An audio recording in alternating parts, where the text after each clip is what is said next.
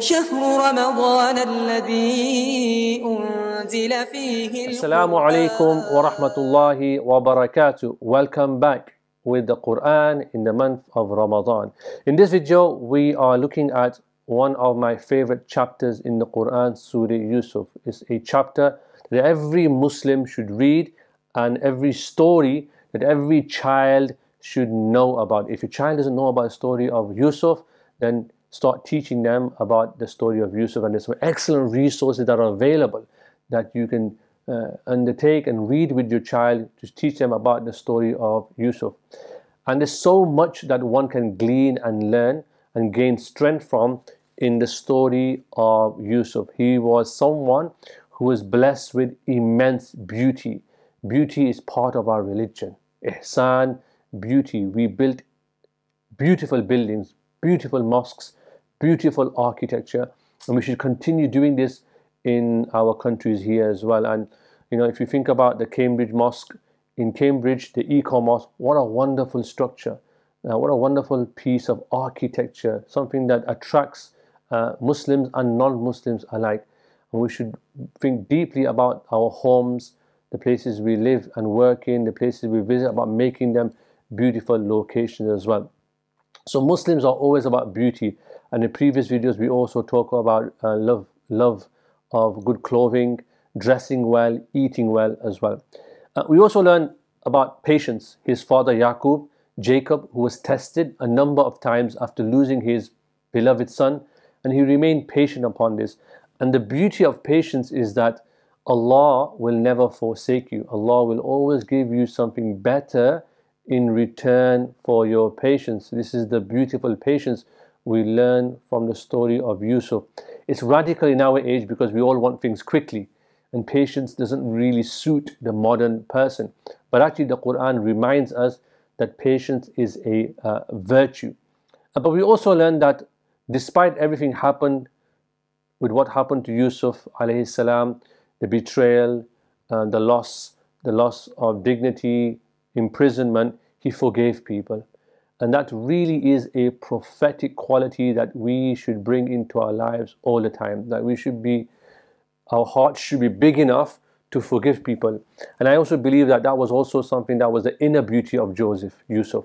We talk about the outer beauty, but the inner beauty is to have the big heart, to be able to forgive, وَلْيَعْفُوا وَلْيَصْفَحُوا, to forgive, to overlook, and to turn our heart into a place of forgiveness for other people. But Yusuf alayhi salam was also tested. Temptation was brought before him, but he remained patient. He was accused of things, but he remained patient. And as Muslims, we are reminded that we should never accuse people without evidence. It's haram in our religion to talk about things that we don't have knowledge of. Sometimes rumors spread and people are very quickly to forward them on their WhatsApp.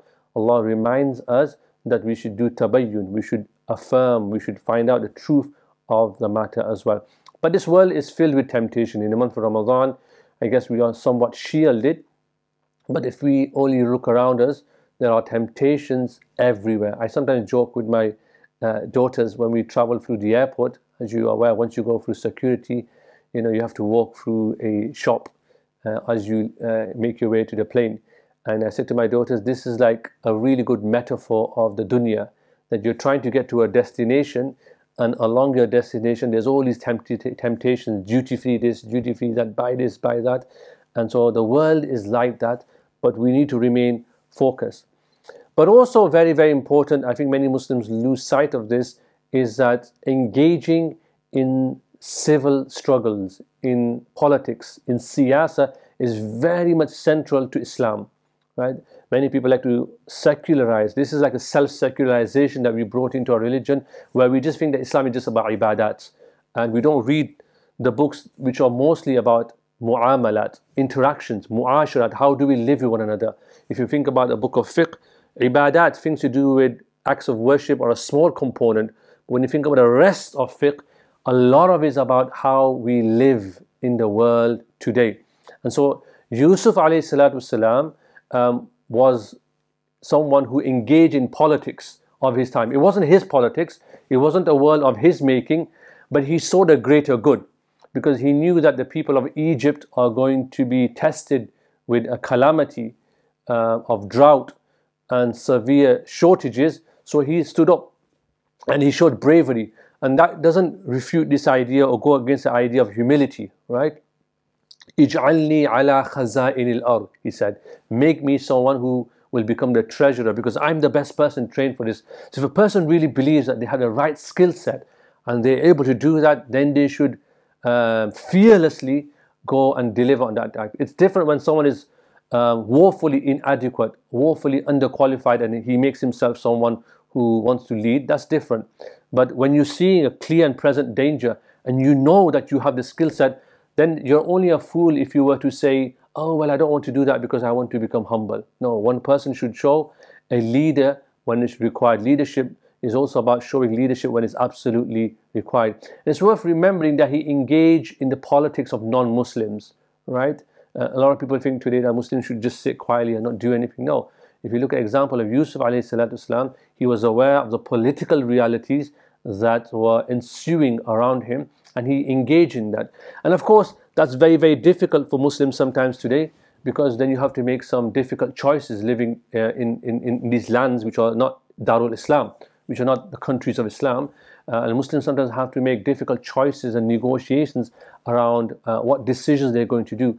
And it's easy for someone like me, who's an armchair critic, who has the luxury of reading books every day, who doesn't have to engage as much, to criticize other Muslims who are trying to serve wider society. And we should be careful, and we should be a little bit more forgiving, a little bit more empathetic towards those Muslims who are trying their best to engage with wider society. And I mentioned before that we should be very careful and judicious about looking at their intentions and motives. That's very, very dangerous. Once you start looking at people's intentions and motives, then you're really going down a slippery slope, because then you'll start making accusations about their faith and their belief and so forth and so on. So we should be very careful about that as well. We mentioned before that the blood, the honor of a Muslim is more sacred than the Kaaba itself. That's very, very important. This dignity that a Muslim has in the eyes of Allah, irrespective of what they do or whether we agree with it or not.